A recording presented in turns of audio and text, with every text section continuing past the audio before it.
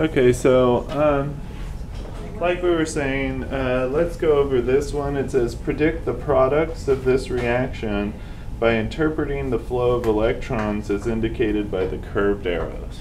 So this is the information that the problem gives us. It gives us this structure, and it gives us the curly arrows to show us the way that the reaction is proceeding. So this is a mechanism that it's giving you, and it just wants you to predict what the products are from what you see the arrows are doing. Okay, so anytime you see an arrow, that's indicating the making or the breaking of a bond, okay, the movement of electrons. Okay? So if you're doing anything around here or up here, right? So everybody look over here, right? You're not focusing on the arrows. It's only where the arrows are moving that the molecule is changing, okay? So don't mess with anything else. So what we see here is that this lone pair of electrons here is coming over to make a bond. Okay, so instead of having a single bond there, we're going to have a what? Double bond, okay? But then we see this pair of electrons here. What's happening to that? They're moving over to here, right? So what's going to happen to this bond here? Breaking. It's going to be broken. So there's not going to be a bond there anymore. Okay, so don't leave that bond there. This is what almost everybody who got this one wrong was leaving that bond there. This is showing you that it's not going to be there anymore. In fact, these two electrons are going to do what? What are they going to do over here? Make a what? Double bond. So they're not going to be here anymore. They're going to be here.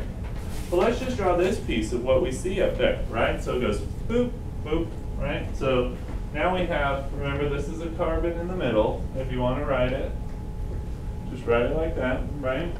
What happened to this oxygen and the double bond? Anything? Nothing, right? So we just keep it like that, okay? And this oxygen had a single bond, but now it has a double bond, right? So, and then everybody likes to put their lone pair of electrons. That's okay. So let's just keep it with the two lone pair electrons, okay? And if you know about carbon dioxide, you know that there's, of course, two lone pairs there.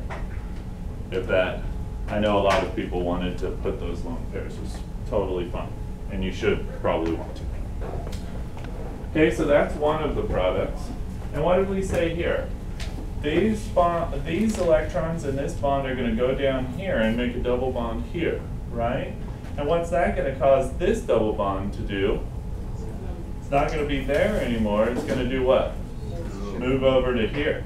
Okay, so what are we making in here? What is that structure? A benzene ring, right? Okay, that's a very common thing to make. Okay, so oftentimes you want to look for structures that you've seen before, okay? But not only that, what's happening to the water here? The water that's attached to this cyclohexadiene. Yeah, that bond is being broken, right? Water's a good leaving group. Remember, we talked about that? Those small molecules are good leaving groups. So what are we going to show by itself over here? Yeah, H2O, right? Did we add another hydrogen to it? So it's not H3O. I know we see that plus and we want to say H3O. No, we're getting rid of that plus charge by adding those electrons to it. That's what's happening, okay? So let's just draw what we just interpreted in English, okay? Remember I always say, this is like reading hieroglyphics, okay? You can translate it into English, but it's much more easy to just draw a picture, okay? So let's do it. We got our carbon dioxide. What else did we say? Water's going to be broken off. So it probably is more obvious for you all to write it like that, and then you might say, okay, the lone pair is there. But I know we all like to say, what? This is organic chemistry. We want to draw structures. So it'd be preferable to draw it like this.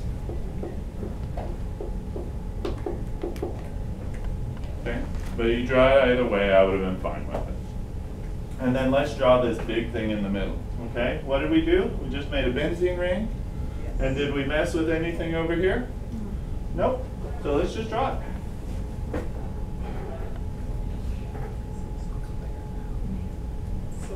So look, nothing happened to the double bond up there, so we just leave it, right? We made a double bond there, and we moved the double bond from here to here. Ta-da. Okay? And we don't mess with anything else?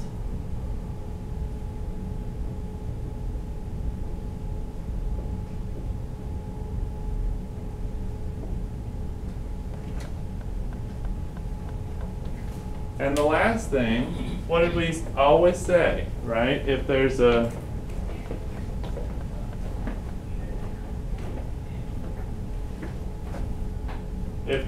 overall formal charge in the one side, then that same overall formal charge has to be on the other side, right? So what do we have? A minus, and a plus. So overall that's -1, right? So what are we going to have as the formal charge over on the other side? -1. -1, okay? So if we're not having something like that, then yeah, it's not going to be correct, okay? Okay. So any questions about this one? Yeah, okay, so just keep this in mind when we're doing this.